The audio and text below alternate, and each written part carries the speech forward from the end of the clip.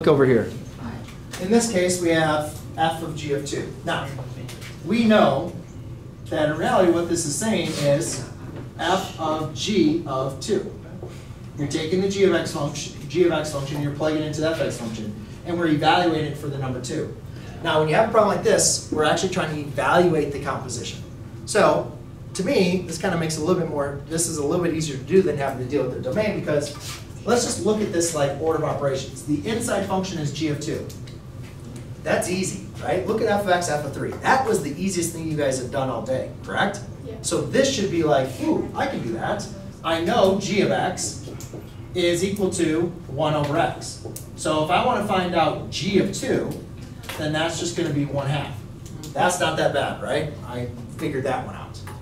So now, here's where we got to finish this.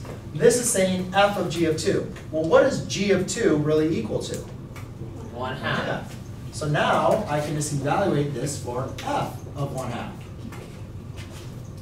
And that's not that bad because we have the f of x function. F of x is equal to square root of x minus 1. Dang it, pick bad numbers.